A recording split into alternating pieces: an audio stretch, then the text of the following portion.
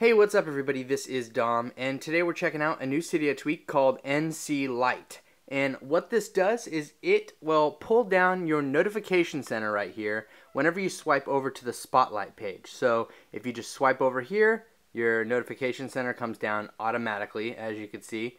And then you have to pull it up and swipe back to go back to your home screen here. Now, it's a good and a bad thing. I mean, it's not really a bad thing, it's just kind of an inconvenience. I don't see a whole lot of benefit here, but it can be helpful because I don't know about you, but not a lot of people use Spotlight over here. It's kind of just one of those, features that isn't super important. This is kind of cool. You can use it as a notification switcher, but I really wish that when you went over here, if you were to swipe up, it would automatically go back to this page, or if you swipe over to the Spotlight page, it instead was your notification center, and then you could easily swipe back. That's obviously not the case here, but the developer has a really good idea with this tweak, and it is free, so it provides this functionality 100% free. It's available in the BigBoss repo as well. So go ahead and check it out. It's called NCLight. It's in the BigBoss repo again, and let us know what you think down in the comments below. Thanks again for watching, everybody. This is Dom, and have a great day.